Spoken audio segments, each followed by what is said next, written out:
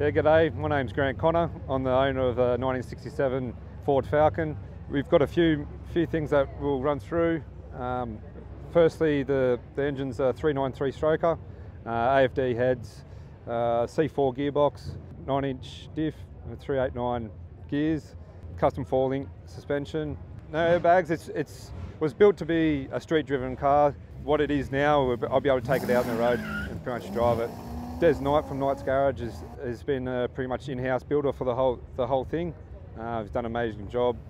2 years ago, I had the 20s on the back and they were scrubbing out, so that's the original. I took it to him to roll the guards, and now 2 years later, that's what we've got. The paint actually took me probably about 2 years to nail down. My first intention was for House of Colour brandy wine.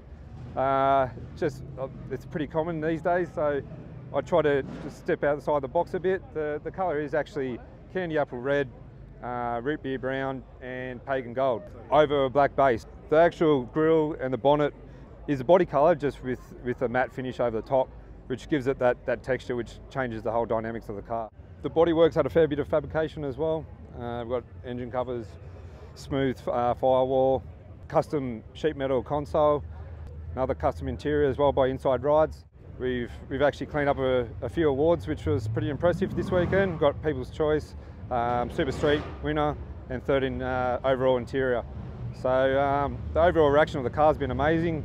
I never actually built the car to get to this level, but it just when we put off the trailer, we realised we had something special. So yeah, overall wrapped with the whole car. Can't wait to come back next year and see what we can do.